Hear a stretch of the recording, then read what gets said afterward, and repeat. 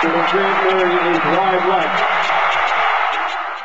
thought it was good, you know, and I'm thinking, man, what am I going to tell these kids? How am I going to get them back up, And they played hard, and I think that's all you can ask for. We didn't play very smart, but we played hard, and I think that's a good thing.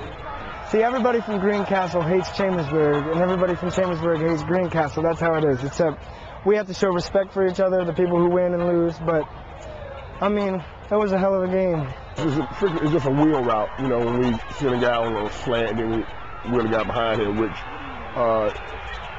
really they were just in the perfect defense for that play to be called. They didn't cover 3 in the instant cover, but he made 2 good throws.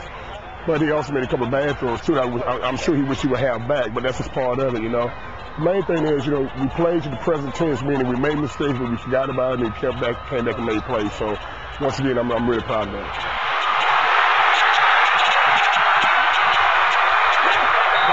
Pass completed to number 20.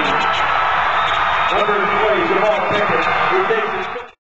It's amazing. Our team played great. We had the fans behind us, and it couldn't have ended any other way. We played great as a team. Jamal Pickett, he did great. He followed his blockers. He ran hard, put his head down, and made big plays for us when we needed to, just like he did last year for the team. He was a great team player. I can't say enough about Greencastle's team. They have a great team, but I'm really proud of our kids. I think this is a victory that is could really elevate our program.